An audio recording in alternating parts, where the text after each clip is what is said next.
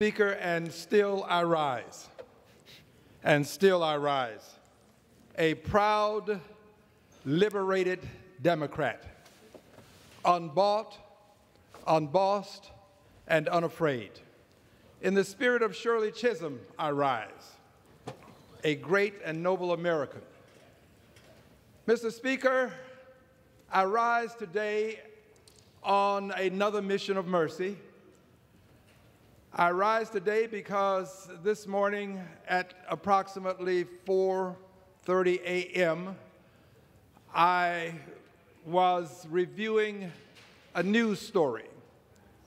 And in this news story, there was an indication that there was death in Haiti.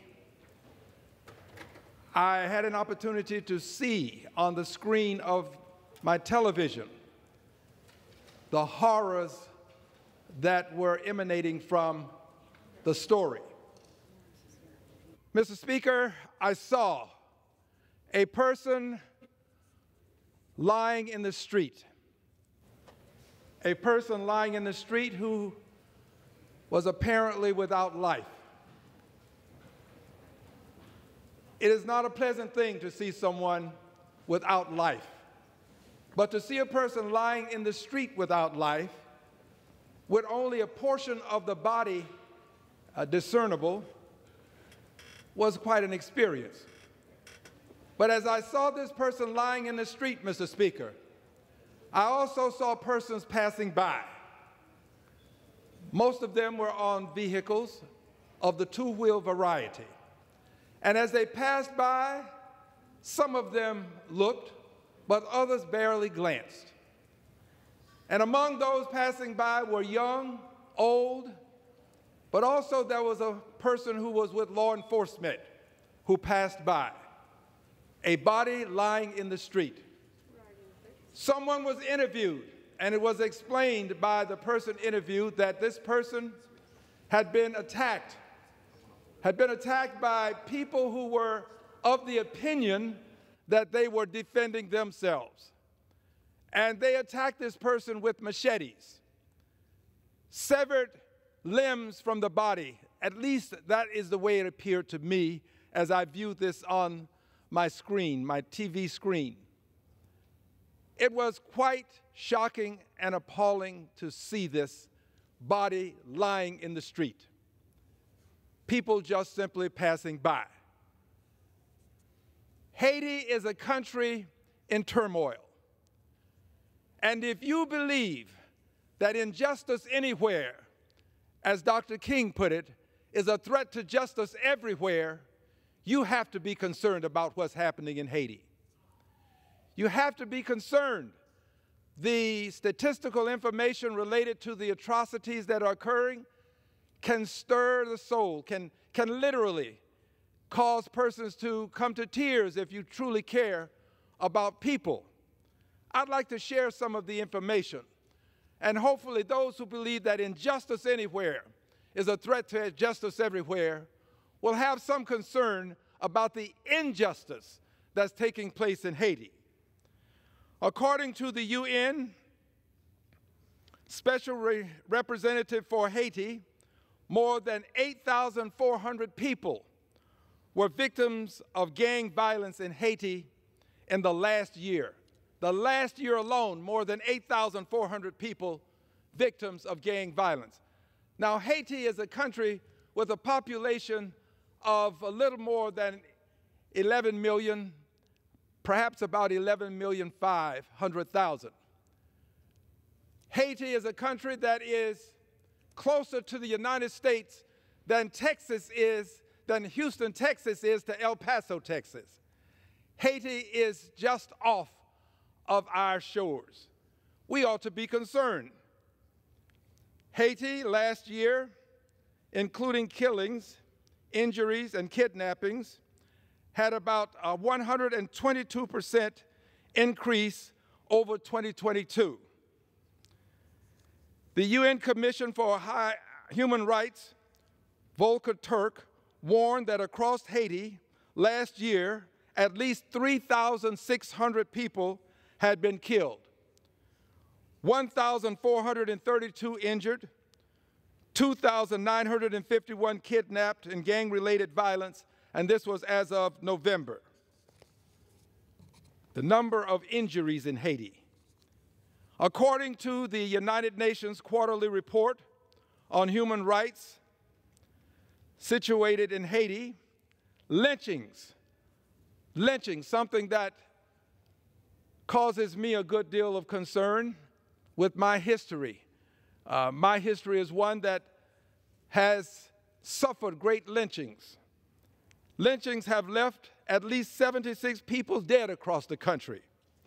At least 1,634 people were killed or injured as a result of violence by criminal groups. Gangs of people killing 1,634 people. At least 693 people were kidnapped in the last quarter of 2023, an increase of 18% over the previous quarter. At least 53 children, some as young as 6 months old, were kidnapped, killed, or injured during the last quarter of 2023. This ought to cause people who believe that injustice anywhere is a threat to justice everywhere to have some concern. Almost 500 children had no time to escape from a school that they were trapped in and had to remain in that school for some 2 days. The healthcare situation in Haiti has greatly deteriorated. According to The Guardian, Haiti's healthcare system has all but collapsed amid the ferocious gang insurrection that's taking place. Hospitals have been set ablaze, doctors have been murdered, and even basic medical supplies have dried up. Currently, only one public hospital in Haiti's capital, Port-au-Prince, remains operational, but is expected to shut its doors. Mr. Speaker, a summary of the food situation can bring one to ask, how could we allow such circumstances to exist? According to NPR, since the COVID virus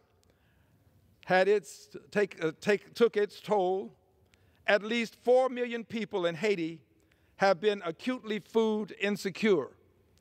And now, out of those 4 million, 1 million are one step away from famine.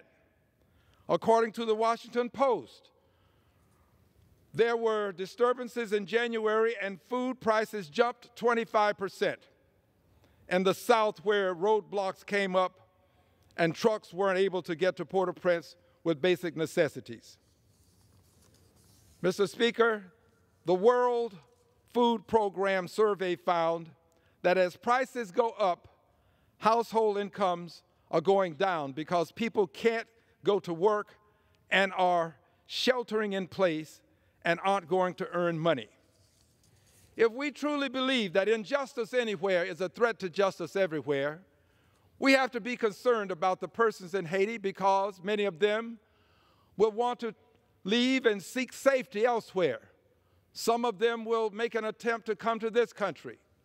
Unfortunately, our country has a history of turning Haitians away.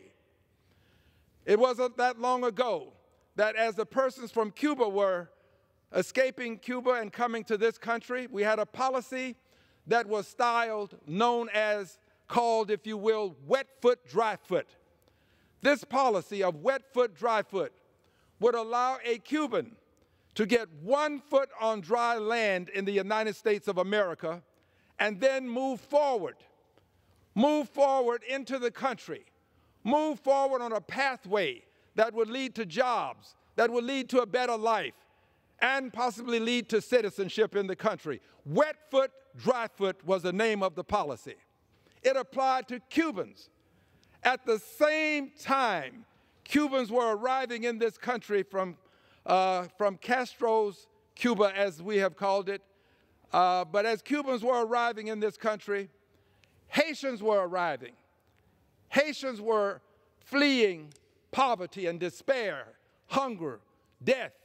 At the same time they were arriving, the Haitians could get both feet on dry land, could acquire a job, but if they were discovered, they were sent back to Haiti. One policy for persons coming from Cuba, known as wet foot, dry foot, that is the way the policy was styled. And another policy for persons coming from Haiti that would cause them to be returned to Haiti, back to despair, back to poverty, and some of them back to lives that are unthinkable as we envision life for human beings. We have not treated Haiti fairly when compared to how we treated others within this hemisphere. A country that, again, is closer to the United States than Houston, Texas is to El Paso, Texas. Mr. Speaker, if we truly believe that injustice anywhere is a threat to justice everywhere, we ought to release the some $40 million that are available to help Haiti. $40 million available that we could release if we would but only agree to let the money that has already been appropriated go to Haiti.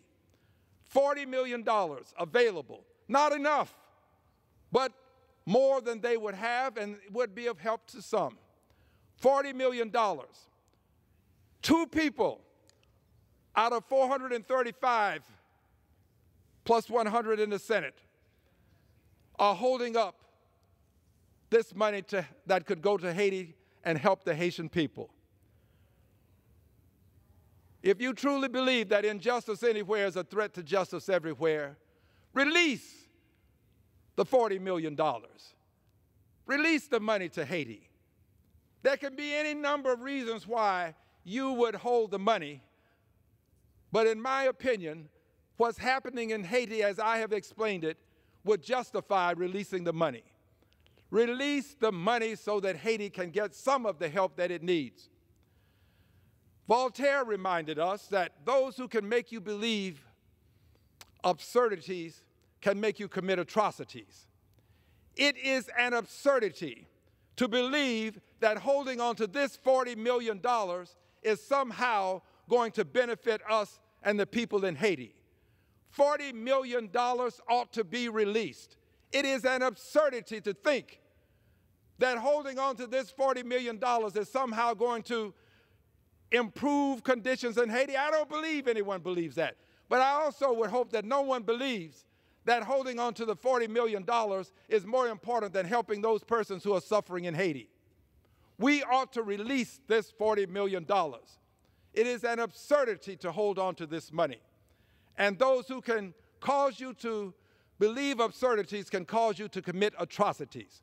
So in truth, our fingerprints now, our fingerprints are on some of what is happening in Haiti because we could prevent some of what is happening in Haiti with the funds that have already been allocated, but because we refuse to send the $40 million, people are going to suffer.